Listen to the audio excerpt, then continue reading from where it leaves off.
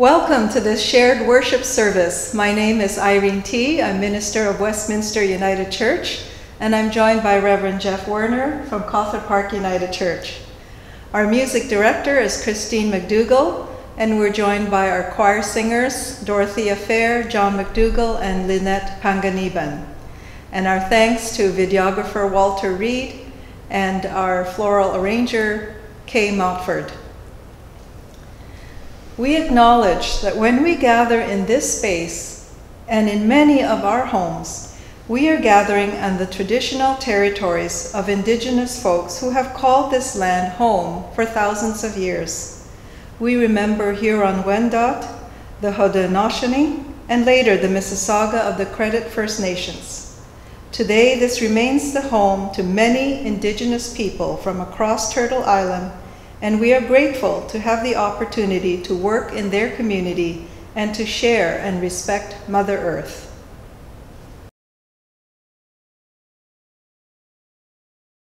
Good friends, we are together, but separate. Each human, God's Spirit breathed into the soil of the earth. Spirit of the living God, move among us all. Enter our hearts, O God. Take root in our lives. Make us one in heart and mind. Make us one in love. Receive God's strengthening gifts as we worship together this day. And the grace of our Lord Jesus Christ, the love of God, and the fellowship of the Holy Spirit be with you all.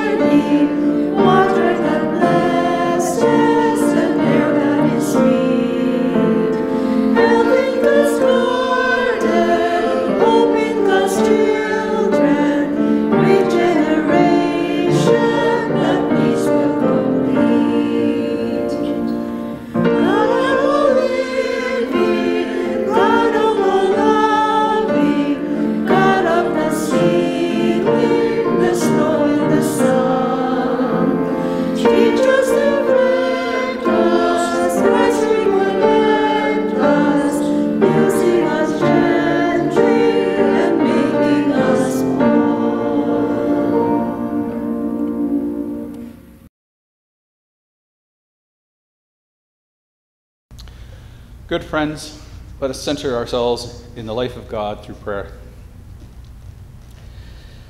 Merciful God, we have been sown on Mother Earth like seeds in the field. It is extraordinary that 360,000 babies are born each day. Together, we are nourished and nurtured. We are blessed by your desire for people to grow with roots strengthened by a nurturing community, in height achieved as we reach toward the image of divine creativity and the truth of love, as we flower in beauty like the lilies of the field, like the apple tree of the Song of Solomon, like the rose of Sharon. If and when we become like thorns, choking out the life in others, not allowing them to breathe, forgive us. When we uproot those whom we believe do not belong in our part of the field, forgive us. When we are reluctant to acknowledge that we ourselves are a mixture of weeds and wheat, forgive us.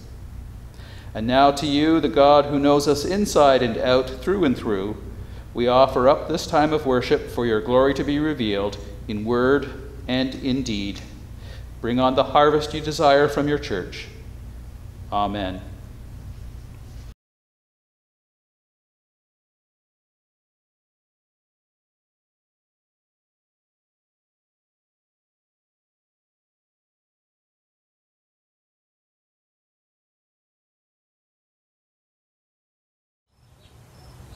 he put before them another parable. He said, the kingdom of God may be compared to somebody who sowed good seed in their field. And then while everybody was asleep, an enemy came and sowed weeds among the wheat. And then they went away. So that when the plants came up and bore grain, the weeds appeared as well. So the slaves of the householder, they said to him, Master, did you not sow good seed in your field? Where then did these weeds come from? He said, an enemy has done this. They asked him, would you like us to gather them up? He said, no, because in gathering them up, then you would uproot the wheat as well. No, we'll wait to the harvest, and when the harvest comes, I will tell the reapers, collect up the wheat and bind it into bundles to be burned, but gather the wheat and put it in my barn. So he left the crowds and he went back in the house, but the disciples followed him and they approached him. They said, explain to us this parable of the weeds in the field. He said, the one who sows the good seed is the human one. And the field, well, that's the world. And the good seed, that's the children of the kingdom. And the weeds, that is the children of the evil one. And the enemy is the devil. The harvest is the end of the age. And the angels, they are the reapers. So just as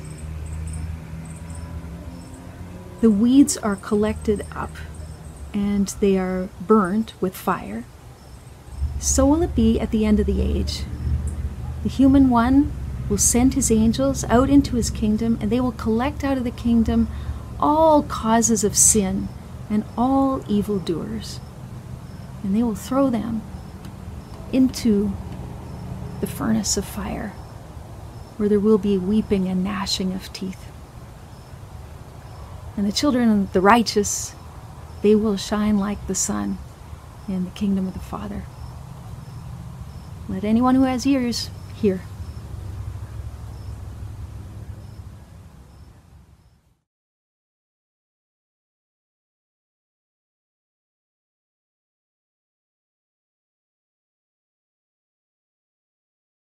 Here's a story from the Fellowship Corner put together by Jackie Super, one of our church members, each week. A preacher was completing a temperance sermon. With great expression, he said, "If I had all the beer in the world, I'd take it and throw it in the river." With even greater emphasis, he said, "And if I had all the wine in the world, I'd take it and throw it all in the river." And finally he said, "And if I had all the whiskey in the world, I'd take it and throw it in the river." He sat down. The choir leader then stood up very cautiously and announced with a smile, "For our closing hymn, we will sing hymn number 365, Shall We Gather at the River?" Last Sunday, we heard the parable of the sower and the seed. In that parable, a farmer sows seeds. Some fell on a path, some on rocky ground, some on thorns, and some fell on good soil. The lesson of the parable was that the words Jesus was preaching have to take root inside our consciousness and over time bear fruit. In today's reading, the focus is on the kind of seed. Jesus compares the kingdom of heaven to someone who sowed good seed in the field. You need to remember that Jesus was talking to rural folk who engaged in farming. Therefore, he used symbols that they could identify with, such as seeds and harvest time. Today in our society, not everyone has a garden. I know some of you enjoy gardening.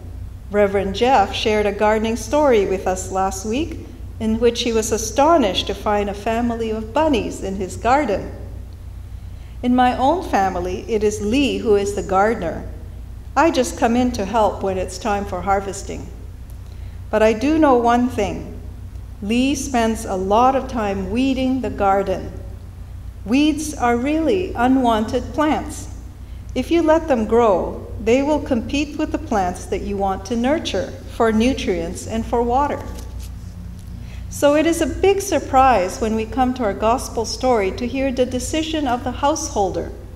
The farmhands were quite anxious when they noticed weeds growing alongside the wheat. The weeds were probably darnel, a type of rye grass. Darnel plants are said to be poisonous. So as soon as the farmhands noticed them, they wanted to pull them out. But what did the householder say? I'm going to paraphrase here. Don't gather the weeds now, because if you do, you'll uproot the wheat along with them. Instead, let both of them grow together until the harvest, and at harvest time, the reapers will separate them. The householder's reason not to remove them is that when you pull out the darnel plant, you risk dislodging the wheat. Better let them grow together until it is time for harvest. A second reason to let the weeds grow is that they are useful. The weeds can be used as fuel. What does this parable have to do with our lives? The weeds could represent bad elements in our church and in our society. In any organization, there are those who perceive themselves to be the good seeds and others who are bad seeds. Sometimes we think, if only the bad seeds were not present, everything would be hunky-dory. There's a tension between the urge to purge imperfection and the responsibility to accept people, to listen to one another, and to reconcile differences. In the same way, in the wider society, there are those whom society perceives as weeds. The issue of racism has been prominent in the news thanks to the Black Lives Matter movement. We have become more aware of the scourge racism has been on people of color. Because it is systemic, it is embedded in the whole society. How do we become anti-racist individuals and an anti-racist church? We do need to examine our individual words and actions and our political social systems. Our Westminster Community Action Team members are starting to have conversations about this. They would like to learn more and educate themselves, and they invite others who are interested in this subject to participate and share their ideas. Here's a story from July 11 Toronto Star article. Some of you may have read about racism felt by Chinese Canadians because of the coronavirus pandemic. 8% of Chinese Canadians who responded to an Angus Reid survey said they have been physically attacked by strangers during the pandemic. 43% reported being threatened or intimidated. In March, in Vancouver, a stranger pushed a 92-year-old Asian man with dementia to the ground outside a convenience store while yelling racist insults about COVID-19. In another incident, a man punched a woman of Asian descent near a bus stop downtown and walked away. A 21-year-old student named Tina Hong of Chinese and Vietnamese descent, currently residing in Vancouver, said that she endured months of dirty looks from strangers. One day, Tina Hong boarded a bus after her classes at a downtown Vancouver campus. She was pleased to see that most passengers were physically distancing. She sat down at an empty area near the middle of the bus. But soon, a white man got on board and walked by a row of people who were wearing masks and who all happened to be people of color. This man then yelled out a racist comment, something to do with calling it a Chinese virus. At that moment, Tina, who had had enough with the dirty look she endured, decided to say something. She said, "Hey, that's really racist. Don't say that. It's very rude of you." The man then stopped in front of her and stood over her and let out another racist comment. That's when other passengers on the bus stepped in. And that is the good news of this story. 2 older women began to lecture and educate this man about why people wear masks. Other passengers told the man, "Don't be racist." Some passengers chose more subtle means of solidarity, changing their seats to stand or sit protectively around Tina, who by then had burst into tears. Because of the support of her fellow passengers, Tina later said that she felt hopeful about the future. She said, "Canada has systemic racism, but people are willing to stand up for change, and that makes me proud to be Canadian." I found this story both troubling and hopeful. As a person of Chinese descent myself, I haven't personally experienced this kind of treatment during the pandemic, but I can empathize. I can identify with young Tina. No one should go through this kind of treatment and be blamed for the transmission of the virus just because of their skin color and looks. Hopeful because I'm inspired by the way Tina spoke out at the moment. Sometimes I'm afraid to say something when it happens. And hopeful for the support that Tina received on the bus. Tina took the risk to say something. She was not alone to challenge this man as the other passengers stepped in. This gives me great hope. Sometimes we just have to take risk of saying something at the moment. What would you do if you were in this situation? How do we equip ourselves so that we know how to act in such moments? As terrible as what this man said, the other passengers continued to treat him humanely. They continued to talk to him and to help him understand. Although we do not see ourselves being racist like this man, we ourselves may have thought unkind thoughts. We participate in racist systems inadvertently. Some of us benefit from this system. None of us is pure. We are a mixture of wheat and weeds. We all have the capacity to do good and to do bad. Thomas Long, a theologian, writes that we insiders, in quote, need to remember that we are ourselves a mixture of good and evil. Sometimes we are faithful and sometimes we are not. End of quote. The good news is that God's realm contains all of us, a mixture of wheat and weed. The parable is calling on the disciples and on us to be patient and to leave the judgment to God.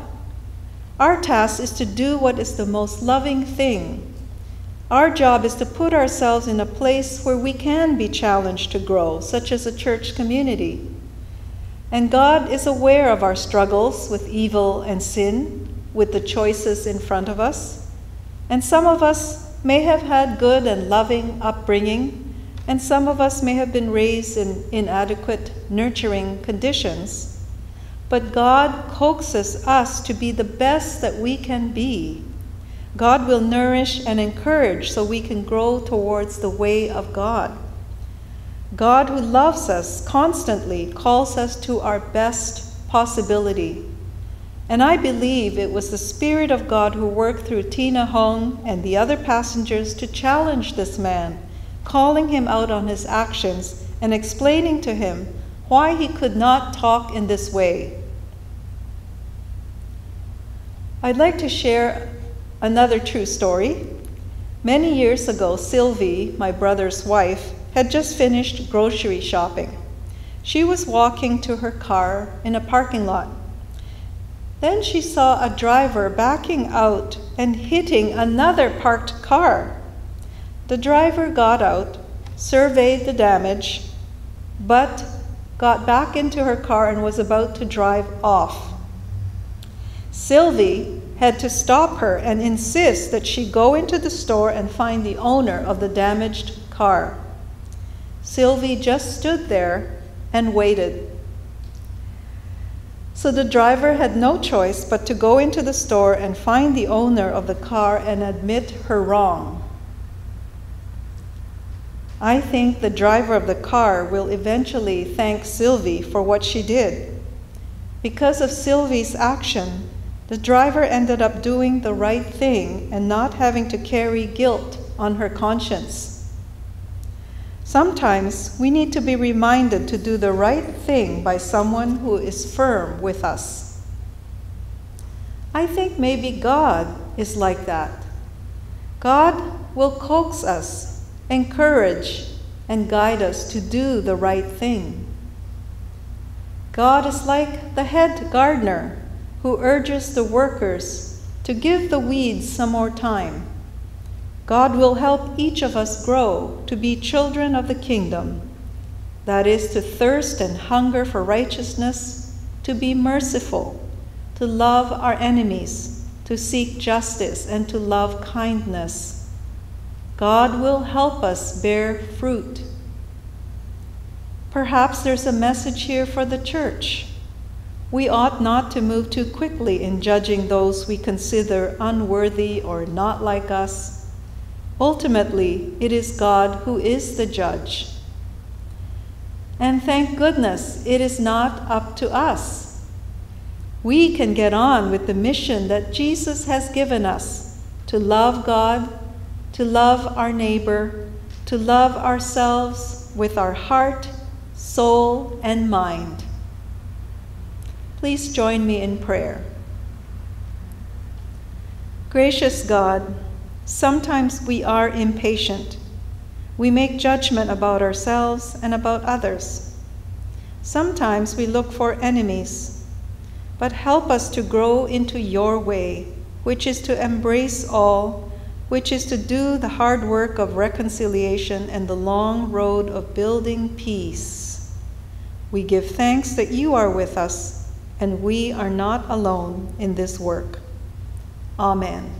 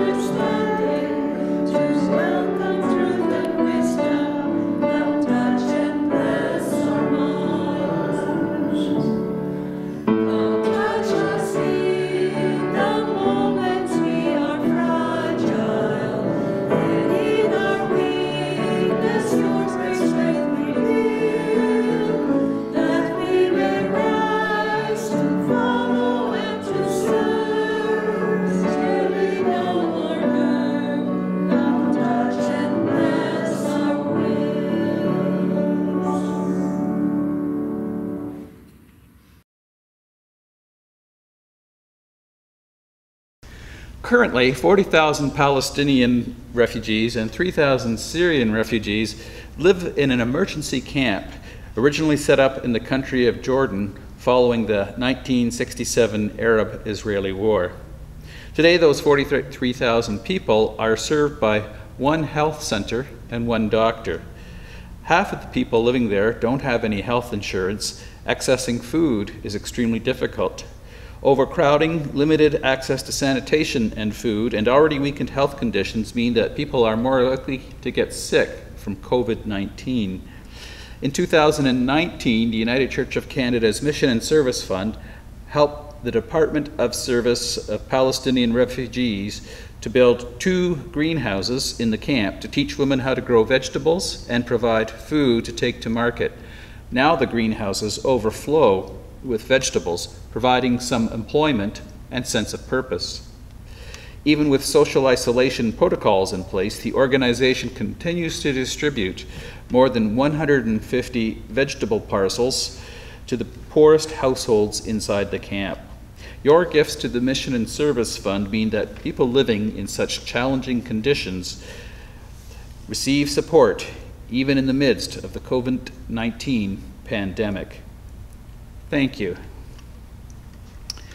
And today we place on the offering plate our symbols of time and talent and treasure. All that we are, we yield up for the work of holy love in the world. These gifts come from the seed that was sown in us by the good news of Jesus, the one anointed by love's power.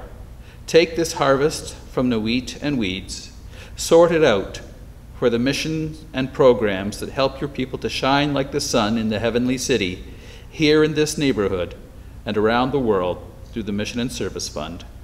Amen.